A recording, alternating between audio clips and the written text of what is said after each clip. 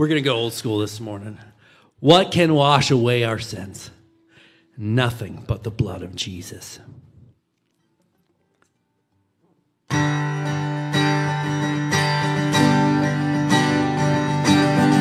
hope this morning you're able to worship the Lord, knowing that He came and He died on the cross, and 3 days later He rose up and washed us white as snow. What can wash away my sin? Nothing but the blood of Jesus. What can make me whole again? You sing.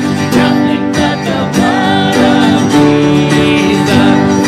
Oh, precious is the flow that makes me white as snow. No other fount I know. Nothing but the blood of Jesus. Nothing but Jesus. For my part in this I see. Come on. Nothing but the blood of Jesus. For my cleansing this I plead. Come on.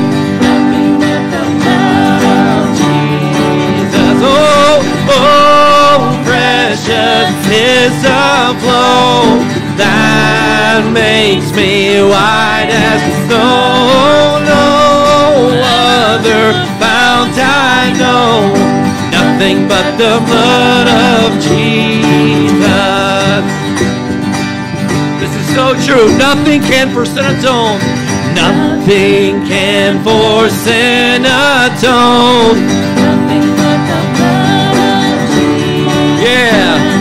Not of good that I have done. Nothing but the blood of Jesus. Oh, precious is the flow that makes me white as snow. No other fount I know.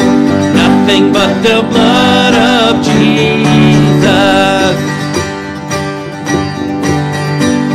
Oh, precious. Oh, precious is the flow that makes me white as snow. No other fount I know. Nothing but the blood of Jesus.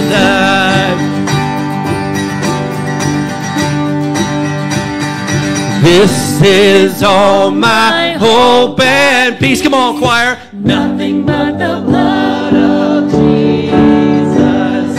This is all my righteousness. Nothing but the blood of Jesus. Oh, precious is the flow that makes me white as snow. No other fount I know. Nothing but the blood of Jesus. Nothing but the blood of Jesus. Nothing but the blood of Jesus. Beautiful. Beautiful. At this time, as we transition to an attitude of reflection and reminding ourselves what God has done with us. You may be seated, by the way. What God has done in our lives. We're going to move to the tithes and the offerings this morning as a time of reflection and giving back to what the Lord has done in our lives. We give back just a fraction of what He's given to us. Dear Heavenly Father, this morning, as we come to the altar, as we remind ourselves that no good that I have done, Lord God, it's only by your grace that we are saved, Lord God, and your love that endures. Lord, this morning as we go to tithes and offerings, I pray that you put your hand on our hearts, Lord God, and be reminded that you love us. There's nothing that we can do, Lord God. It's only by your grace.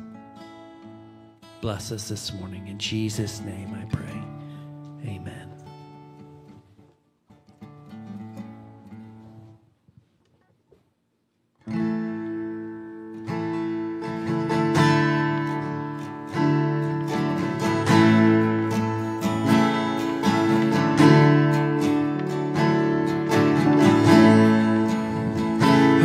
hurting and broken within, overwhelmed by the weight of your sin, Jesus is calling. Have you come to the end of yourself? Do you thirst for a drink from the well? Jesus is calling.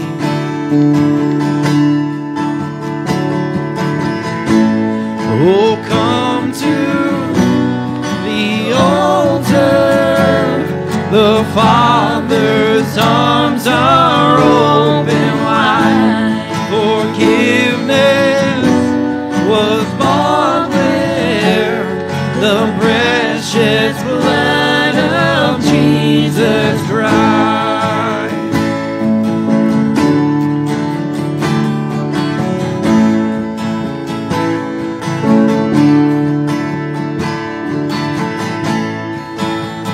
Leave behind your regrets and mistakes. Leave them all. Come today, there's no reason to wait. Jesus is calling. Bring your sorrows and trade them for joy. From the ashes a new life is born. Jesus is calling. Oh, come to the altar. The Father's arms are open wide. Forgiveness was bought with the precious blood of Jesus Christ. Oh, come to the altar. The Father's arms are open wide. Forgiveness was bought with the precious blood of Jesus Christ.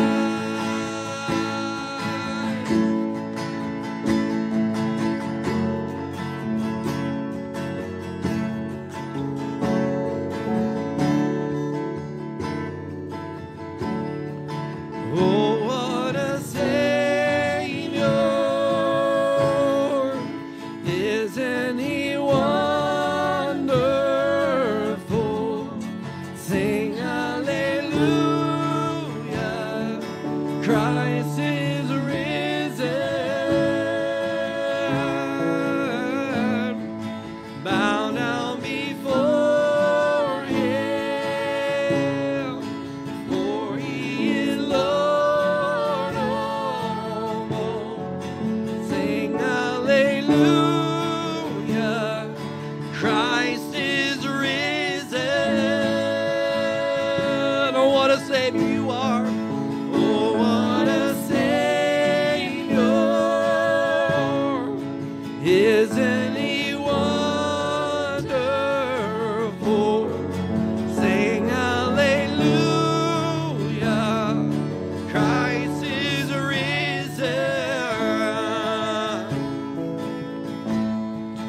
Bow down before Him, for He is Lord of all. Sing hallelujah, Christ is risen today, Lord. Oh, come to the altar. Oh, come to the altar. The Father's arms are open wide. Forgiveness was bought with the precious blood of Jesus Christ. Oh, come to the altar. The Father's arms are open wide. Forgiveness was bought with the precious blood of Jesus Christ.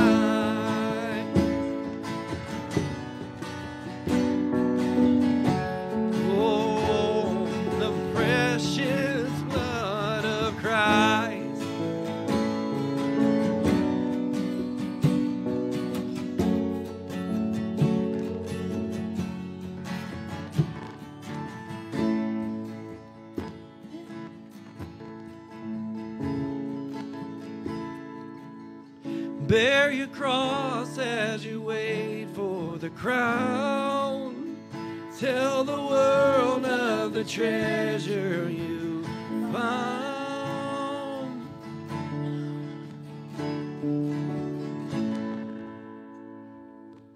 In this series in Proverbs chapter 3 this morning, specifically picking up in verse 21, I want to talk this morning about some top drawer tools. Some things that the Proverbs, Solomon through the Proverbs instructs us to keep close by us. One of my grandfathers was a diesel mechanic in Altoona, Pennsylvania for years and years before some corporate things shifted around, and he got into the dairy farming business. And so he was a little bit of a grease monkey. He knew a thing or two about how to fix things. And I remember as a kid going out to his old and musty farm garage, and you just can kind of remember the creak of the floorboards and the smell of the grease, right? And if you've ever been in your dad's or your grandfather's, or maybe you personally have a garage, right? Somewhere in the back of that garage, past all the old used oil filter boxes and all the things that are stacked up in front of it, is a big old tool chest, right?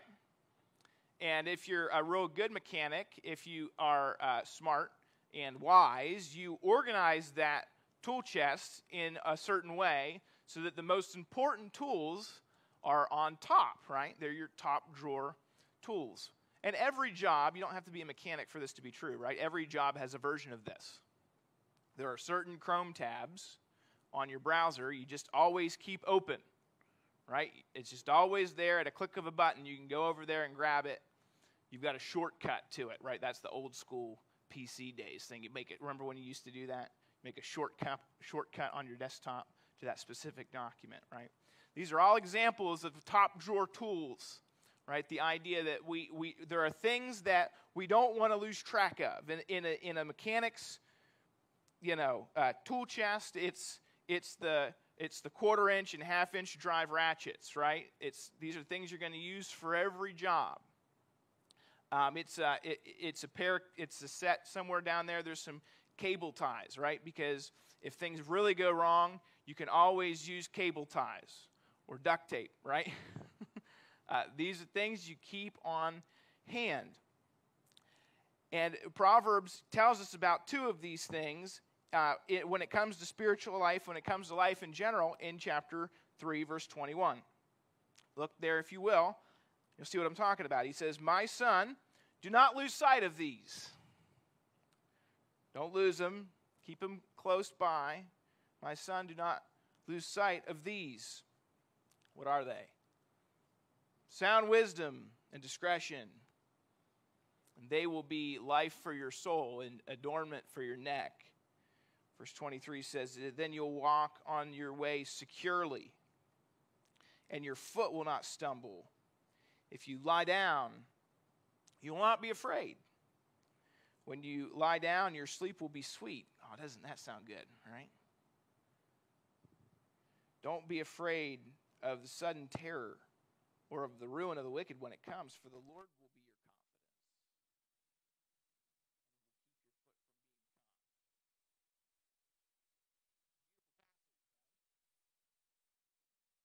Describes the life of a person who keeps these two top drawer tools where they belong, close at hand, at reach.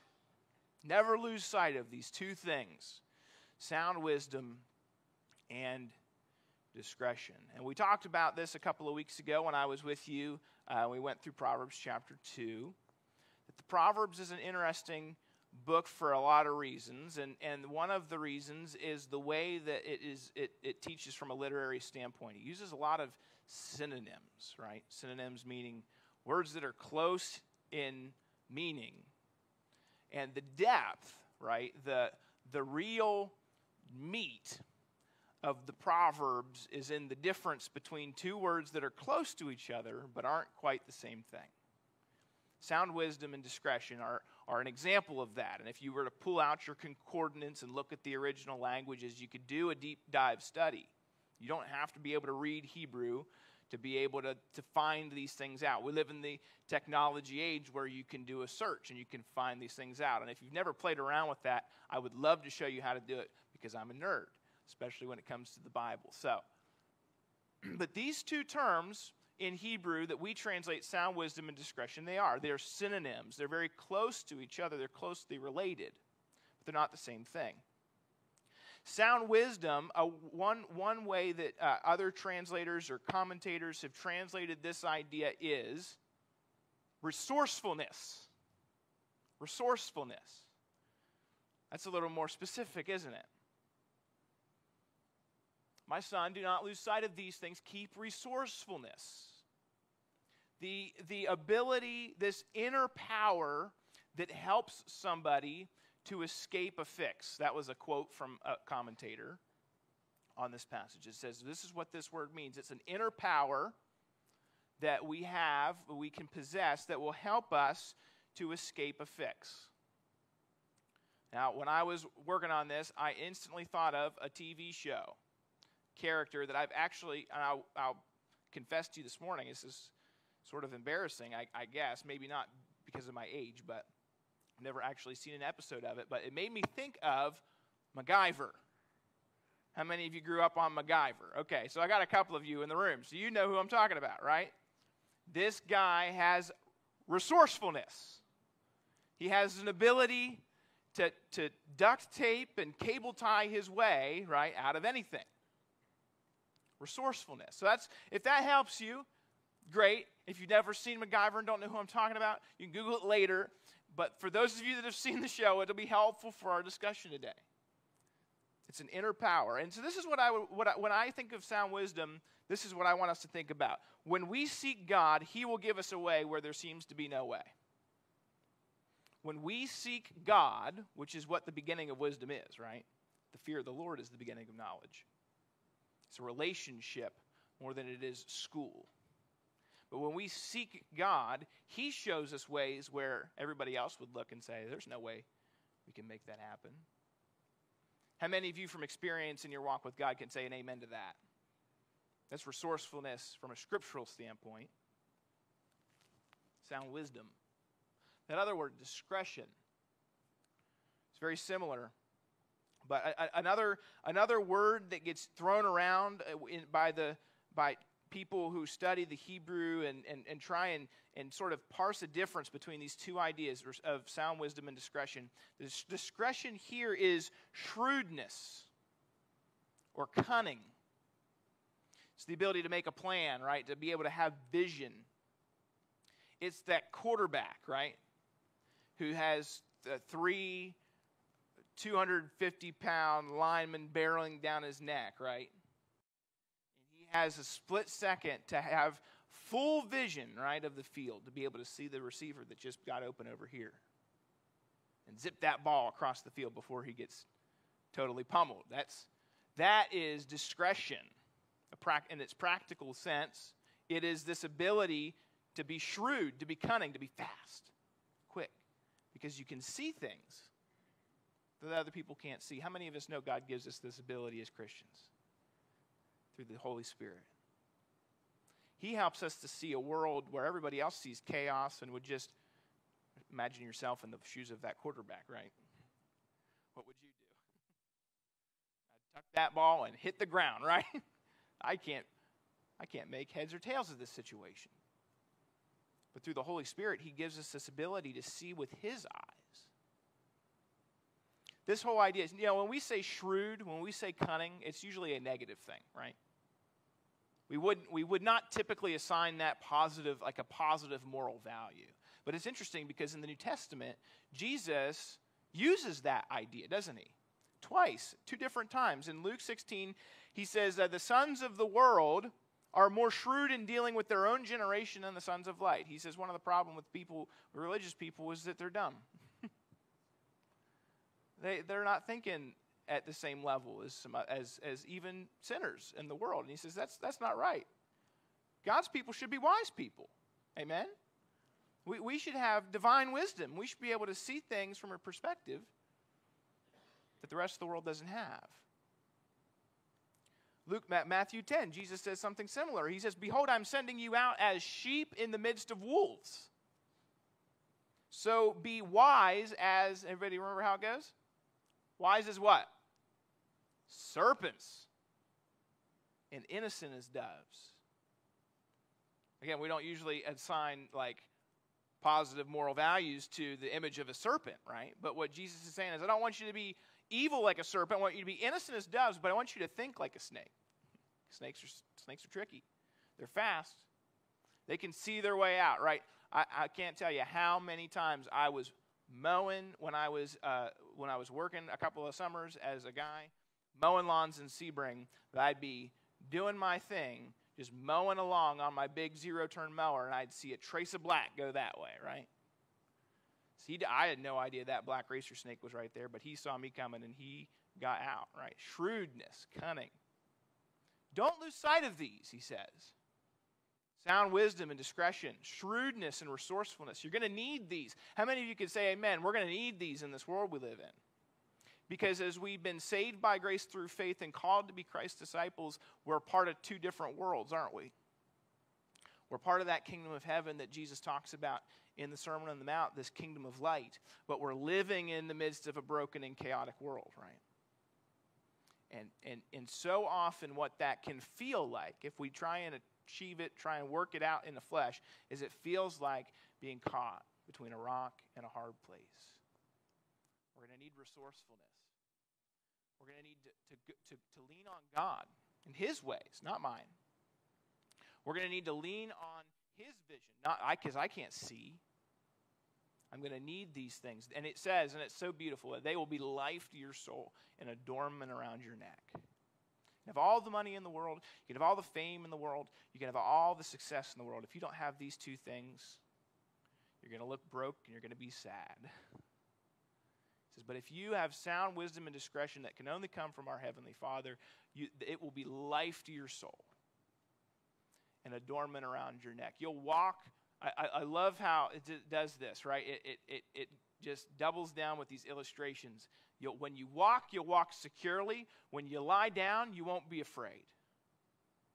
You won't be afraid of sudden terror or the ruin of the wicked when it comes, for the Lord will be your confidence and keep your foot from being caught. So what do? How does a Christian deal in this broken world with all kinds of challenges that it brings, whether it's financial questions, relational problems, when it comes to the suffering of abuse and persecution and the things that we face as Christians, right?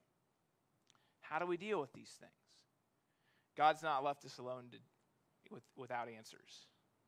He's provided them to us in His Word. And so what we're going to see with the rest of our time is I want to look at two principles that the next couple of verses and a couple of verses from chapter 6 are going to give us that relate to these two words, sound wisdom and discretion, these resourcefulness and this cunningness, this shrewdness. And what we're going to talk about are principles, two principles, okay? And I want to kind of define that at the outset because it's going to be really easy for us to go in and try and make out of Proverbs rules. Right, and say these are scriptural commands. And I want to be careful to say they're not commands because it's in the scriptures, right? But we have to be a little bit more nuanced in our understanding than sometimes we are when we read our Bible. And we say, well, it's a command from God in the book, so I have to do it to the T. And what I think sound wisdom and discretion is the ability to take these truths, understand the principle that they are trying to teach, and then apply the general principle, apply it to my specific situation. It's going to take work. It's going to take communication with our Heavenly Father who inspired these things sometimes, right? To figure out, how do I get out of this bind? How do I get out of this fix?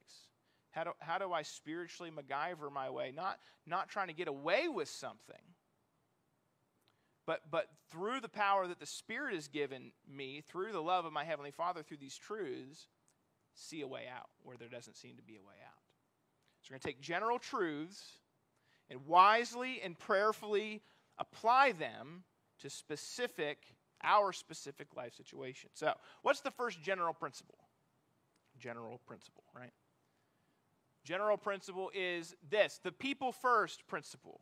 We're going to look at a couple of verses that don't necessarily at the first look connected, but I think in the next 5-10 minutes we're going to see how they are connected and how the one thing they really instruct us is that people are first. The people first principle. Look at verse 27 with me, and we're going to see a list of lines that say do not. And that's going to, by the way, it's going to trigger in our head that, okay, this is a command. This is to be taken literally and applied literally to every single situation. And I want to say pause, right? We're using wisdom, sound wisdom, and discretion here. We're looking at principles, not commands. Okay, with all that being said, look at verse 27. Do not withhold good from those whom it is due, when it is in your power to do it. Do not say to your neighbor, go and come again, tomorrow I will give it, when you have it with you.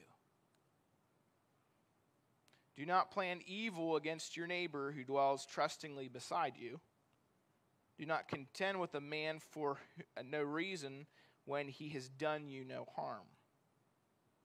Do not envy a man of violence, and do not choose any of his ways, for the devious person is an abomination to the Lord, but the upright are his confidence. The Lord's curse is on the house of the wicked, but he blesses the dwelling of the righteous. Toward the scorners he is scornful, but to the humble he gives favor. The wise will inherit honor, but fools get disgrace. So this is verses 28, especially there through verse 33. These four, what we see are 5 proverbs that amount to 4 examples of this people first principle. The first one,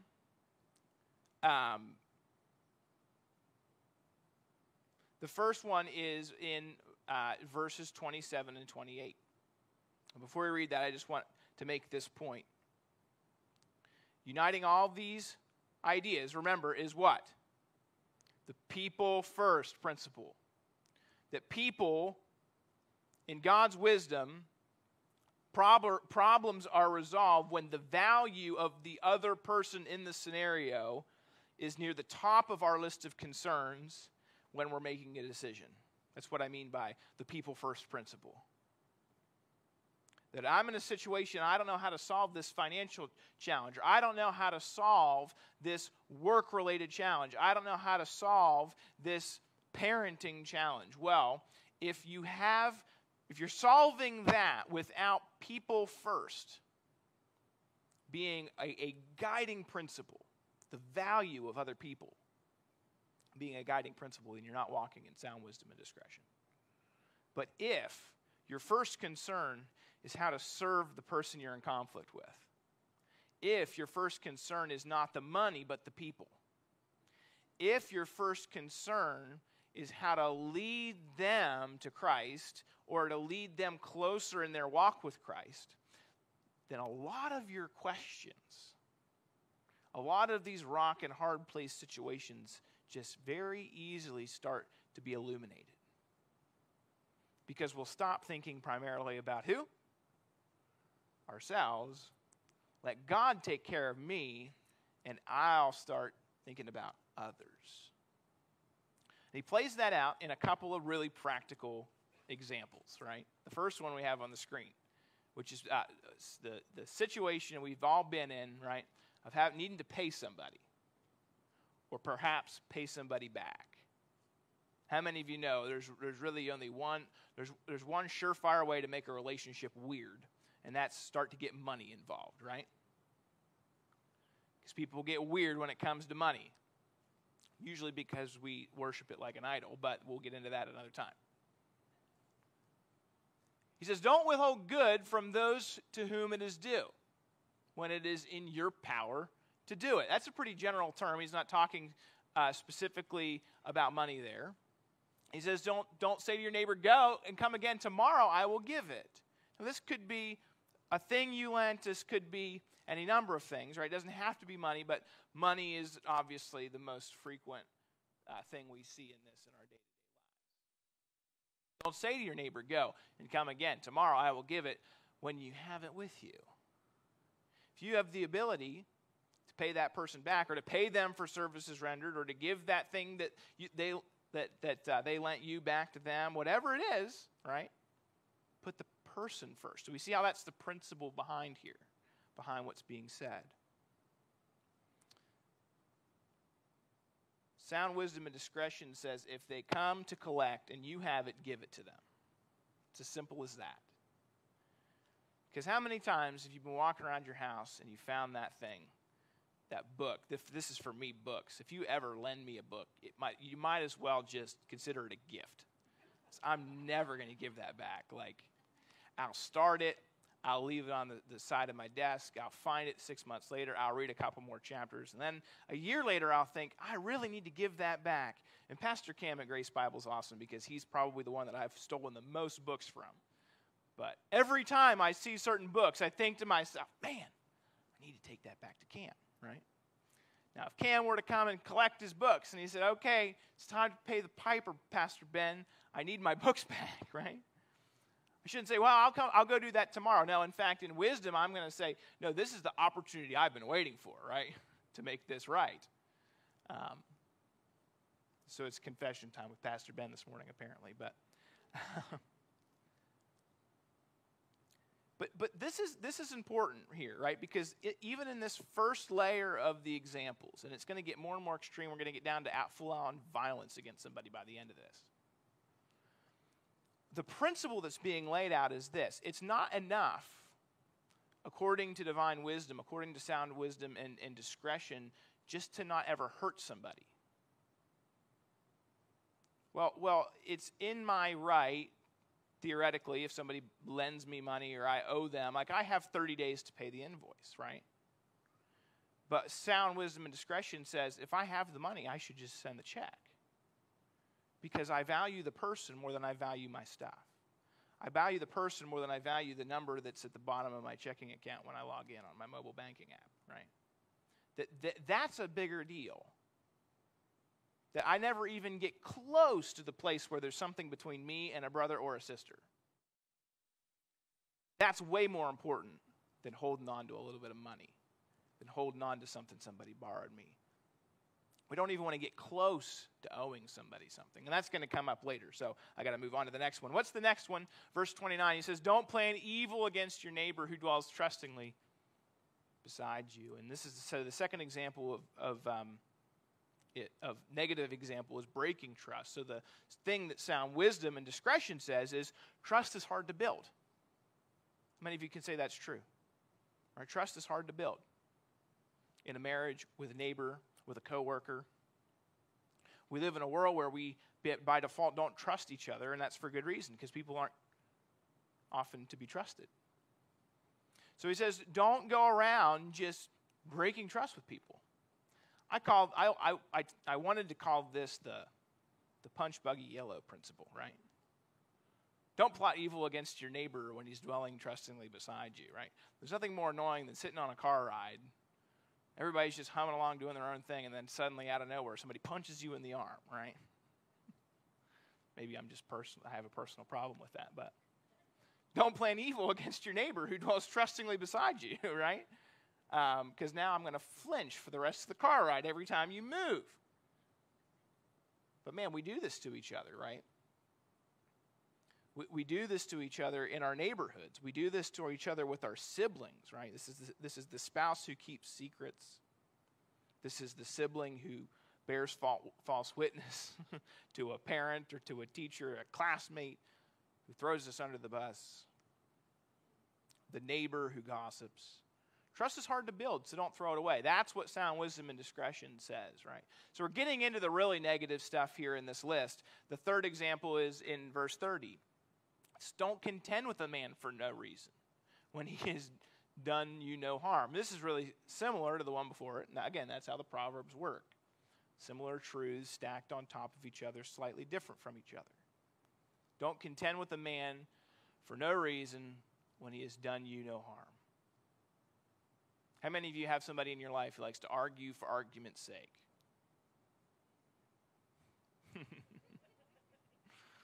Oh, yeah.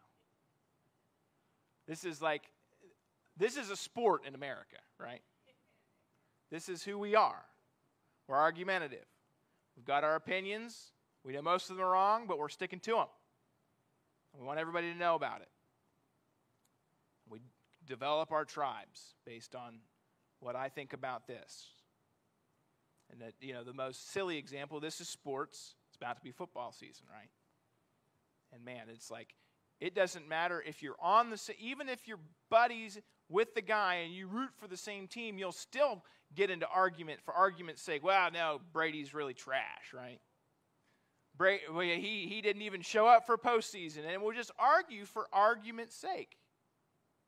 And what wise, sound wisdom and discretion says is this: winning an argument and losing a person is always a loss in God's economy, according to divine wisdom.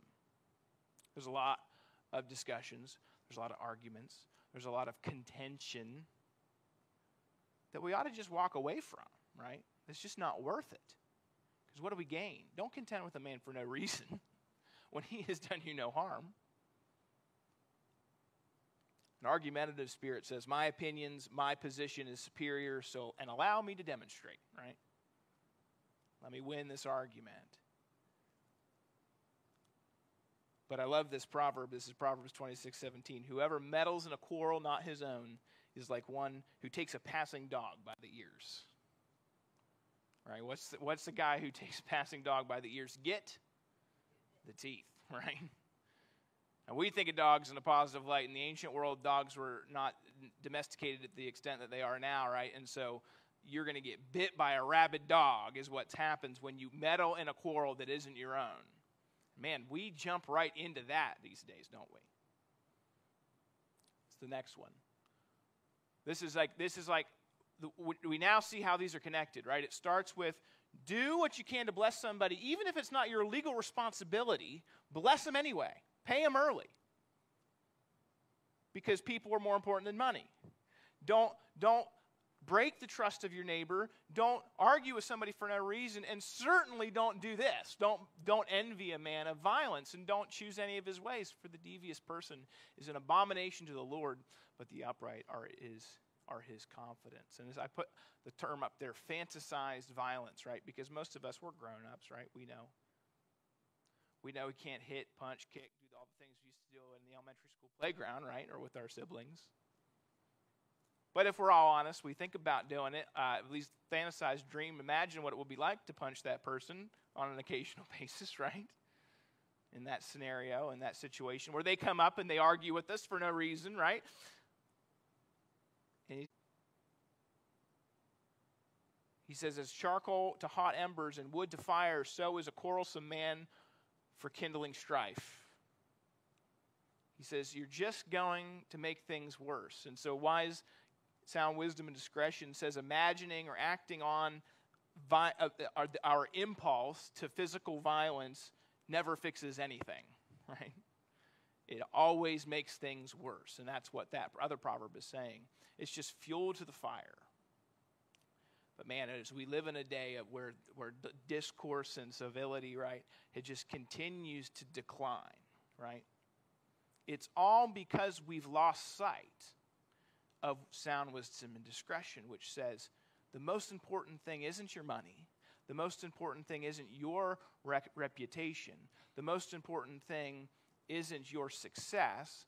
The most important thing isn't your team, your political opinions. The most important thing that's in this room are all the other people. And Jesus didn't just come to die for your sins. He came and he died for your neighbor's sins, even if they voted for the other candidate. Even if they do root for the wrong football team. Even if their opinions do rub us the wrong way. Even if they do owe us money. Wow. People first. We see this play out in another passage that adds to this people first principle one more thing, and that is proactivity, the proactivity principle. These two things, right, like sound wisdom and discretion, if we were to plug them in, if we were to embrace them, if they were to become part of the way we operated in our lives as the church, as dads, as moms, as teachers, as whatever you are, right? It would change the way you lived. If you thought about people first, and if you took a proactive stance, that's the second principle. Look at it in verse 6, chapter 6, verse 1. My son, if you've put up security for your neighbor, have given pledge for a stranger, if you are snared in the words of your mouth, caught in the words of your mouth, then do this, my son, and save yourself.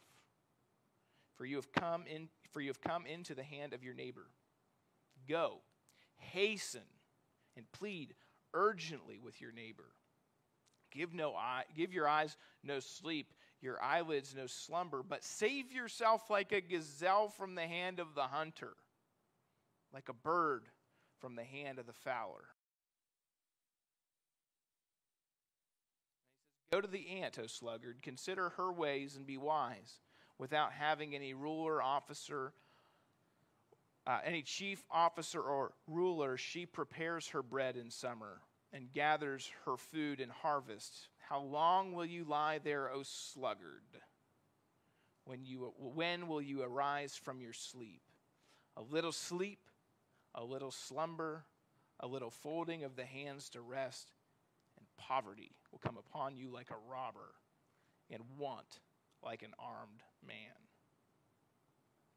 I've never read these two sections as connected before, but I really do think they're both talking about the same thing. They are talking about this piece of sound wisdom and discretion, the way that God looks at things, the way God would live, the way Jesus would act if he were in us. Wait a second. Jesus is in us. And so Christ in us, the Holy Spirit in us, wants to move us to proactivity, to action. And it gives these two examples. The first one is a relational example. So it's relational proactivity. And he gives this scenario. If, what are the ifs? What's the scenario that's being played out here? You guys can yell it out. I know that Pastor Michael was trying to get you to do this last week too, and it went real well then too. What's the if in your own words? Nobody's a taker.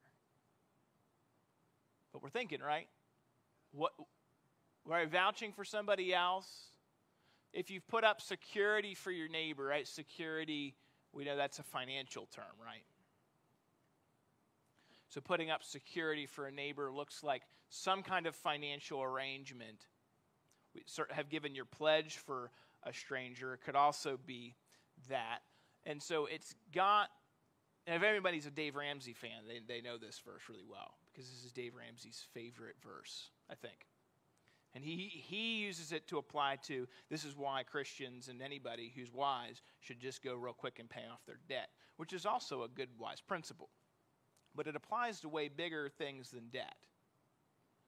And we see that in verse 2, right? If you are snared in the words of your mouth, if you're caught in the words of your mouth, has anybody ever been there? You make an agreement. You make a promise. You make a contract. You try to let your yes be yes. Try to be a person of integrity. And guess what? We live in a broken world, so we can do our best. We can try as hard as we may to be the kind of person who is a person of integrity, who makes their yes, yes, and their no, no, who is a person of their word, and we still sometimes get caught in the words of our mouth. Am I alone in this? Okay, good. So if we're in this place and the business dealing's gone bad, the The contract deadline's up. And because of things that we couldn't control, or maybe some things we could control, but we messed up, right? Because we're not perfect. If we find ourselves in this situation, if we're snared in the words of our mouth, if we've made a commitment and we can't keep it, we're in a situation where we're afraid we're not going to be able to keep it. This is a very familiar scenario, isn't it? And what is the thing we are to do? Do this. I love it. Okay, what are we going to do? Save yourself. He says, give your eyes no sleep. Go, hasten, and plead urgently with your neighbor. Go to talk to them face to face. Don't send a text. Don't send an email. Just go. Oh, and hurry about going. And plead with your neighbor. Because you're about to get caught, he says. Sound wisdom and discretion says if you're ever in this situation, move now to protect the relationship. Don't wait. Don't wait to see if the money comes in another week or two. Don't wait until the thing is up and now they're thinking bad thoughts about you and you can't sleep at night because if you've ever been there, right, that's not a fun place to be. He says, fix your problem with a little proactivity. Go now. He says, this is what Jesus says in Matthew 5. I love it. He says, come to terms quickly with your accuser when you are going with him to court, lest your accuser hand you over to the judge and the judge to the guard, and you'll be put in prison. Truly, I say to you, you will never get out until they have paid the last penny. It's a section of the Sermon on the Mount that, apart from this principle that's in the Proverbs, doesn't make a ton of sense. What's Jesus telling us to do, right?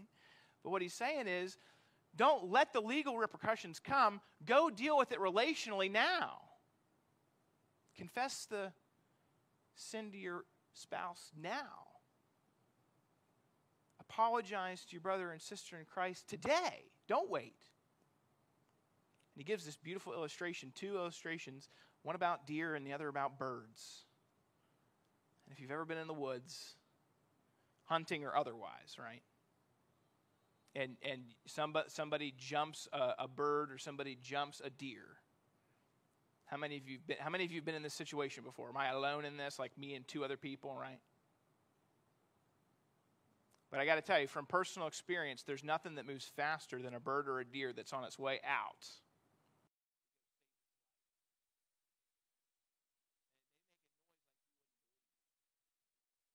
Out of this room, we should tear out of here like a deer, right? Like an antelope is the actual animal given here. Like that bird that's taken flight to save its life from the dog, right? Because we care so much about the other person and about the relationship. We don't care what's in our way. We don't care what else we had to do today. The most important, the only thing we can think about is making it right with that person. It's relational proactivity. Do people practice that today? Nope. We leave the texts unread. We let the email get buried. I'm talking from personal confession here, okay? Like, this is real, right? And we gotta take stock and say, why do I act this way? And the answer so often is because I don't share God's values, and I need to ask Him to implant this sound wisdom and discretion in my heart, that I would see that people are the most important thing. He gives the last section, and we're kind of out of time, but the last section talks about vocational proactivity, and this is such a beautiful and also silly passage, right? You go to the ant, giving the example, right, of what it looks like to work. What it looks like, that God's expectation, if we're living in sound wisdom and discretion, is that we're going to look busy and purposeful. Not busy for no reason. Not busy because we don't have boundaries and we can't say no, but because we know the vocational and the reason God's called us to live, the purpose He's put us here for, and we're busy doing it. And so we'll close with this. Sound wisdom and discretion says many of life's problems are solved by simply doing something. So many of us are so busy trying to always make sure it's the right thing we're doing. We spend a lot of time sitting around not doing anything, and God looks at the sluggard, the lazy person, the person sitting around waiting for the right thing, and says, actually, if you just went and moved some rocks around, you'd probably be further ahead. And there's two cultural lies that are addressed here. The one is that the good life is one of ease and relaxation, right? That's what we all want as Americans, right? That's the dream. He says, no, look at what the ants do. They're always busy. They're always working. But guess what? There's another cultural lie that's addressed, and that's that lie that the goal is the hustle and the grind, right? Because those ants can go out and try and get food all they want, but if God doesn't provide it for them, right? If God doesn't protect them from the elements, they're not going to survive, right? So the ant is this beautiful picture, right, of proactivity and reliance at the same time. I'm going to go in, I'm going to put in my shift today, doing what God's called me to do, and I'm going to allow Him to work it out with these principles in my heart. Proactivity, knowing, and people first. And if you're not spending your life, if you're not serving, if you're not spending your life serving people, right? I understand we might be doing a whole lot of different things, whether it's working in finance or working in lawn care or teaching or we're retired. Whatever your vocation, make it as unto the Lord. And the way that we do that is by making it about the people that are around us. Those are the top drawer tools. That's sound wisdom and discretion. Would you pray with me? Lord, we come to you humbly because we all have fallen short of sound wisdom and discretion. We've let them slip away, get tucked in underneath all the other junk that's in our toolbox. So thank you for this morning where we pull them out and we dust them off and we ask the question, how do I apply these things to the real life scenarios in my life? And I pray that if there's anybody out there who isn't walking with Jesus on a daily basis, that they would know that none of this works apart from a relationship with God. Unless we have died to ourselves and have been united to Christ, unless we've confessed with our mouth that Jesus is Lord and believe in our heart that He's risen from the dead, none of this works. And maybe that's the reason they're here this morning. Because life does not work apart from a relationship with the one who gave it to us. So Lord, I pray for wisdom. I pray that we would take these things not just as truths, but as advice. And that doesn't mean that they're doesn't mean they're not true, but we would take it as something relational that you've given us specifically this morning. Advice. Here's how to handle this situation. Here's what I need to do today. You're so good to us, Father. Would you lead us and guide us, continue to provide our every need. In Jesus' name we pray. Amen.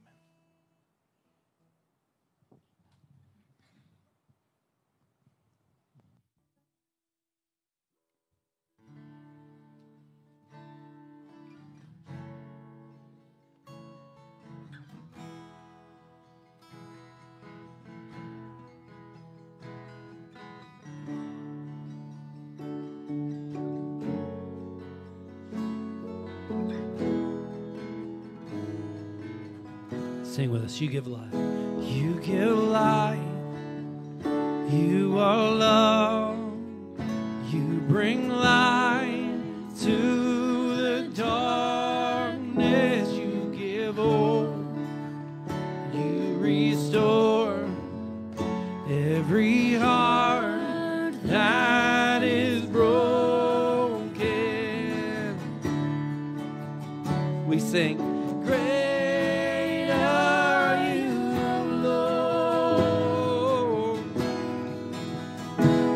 Your breath in our lungs, you give it to us. We pour out our praise. We pour out our praise. It's your breath in our lungs, yeah. So we pour out our praise.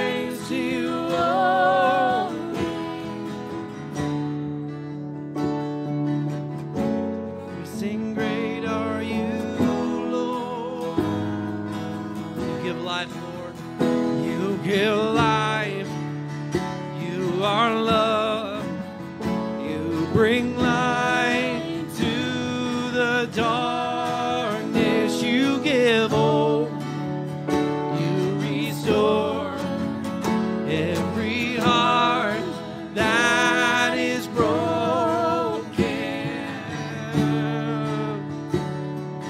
Great are you, Lord. It's your breath in our lungs, so we pour out our praise. We pour out our praise. It's your breath in our lungs, so we pour out our praise to you only. Your breath in our lungs, so we pour out our praise. We pour out our praise. It's your breath in our lungs, so we pour out our praise to you only.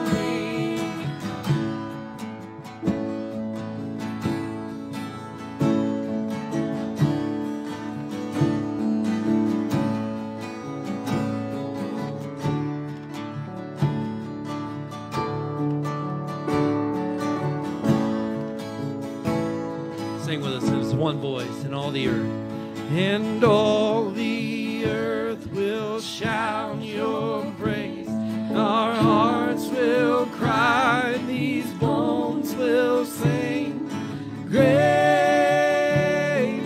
are you, Lord. Give it a little louder now. And all the earth will shout your praise. Our hearts will cry. These bones will sing. Great are you, Lord. Now let me hear this. Sing out. And all the earth. There we go. And all the earth will shout your praise. Our hearts will cry. These bones will sing. Let's shout it out. Great are you, Lord. It's your breath in our lungs, so we pour out our praise. We pour out our praise. It's your breath in our lungs, so we pour out our praise to you only. It's your breath in our lungs, so we pour out our praise. We pour out our praise. It's your breath in our lungs, so we pour out our praise to you only.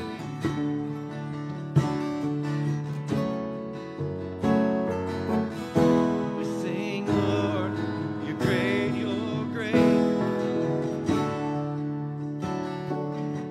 We sing, great are you, Lord. Lord, like